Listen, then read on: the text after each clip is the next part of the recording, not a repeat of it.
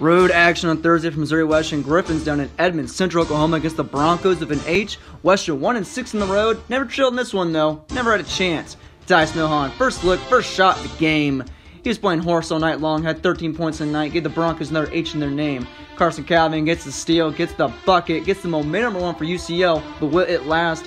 Not if Will Eames has anything to say about it. You got to guard the 6'7" freshman from beyond the arc because he is nothing but net and wet. And why not keep that hot hand rolling from downtown? Eames, 19 points in the night. And here comes Reese Glover, the other freshman. He had 10. Griff shot 44% from beyond the arc. And that's impressive. How about this? Jaron Thames. Holy moly, you gotta guard him within arm's length as the Griffs keep the Broncos at arm's length at halftime. And speaking of arm's length and guarding, nobody's on TC3. Tyro Carroll, no one around him. Yeah, that's money every time. And now the Broncos are gonna cut it to a 4-point lead for the Griffons after Colt Savage gets the rattle in the roll. But when Will Eames is mano-a-mano in the paint, he's gonna sink the shot. Griffons are going to sink the Broncos 83-74. Western now 10-11 and 6-4 in the MIAA.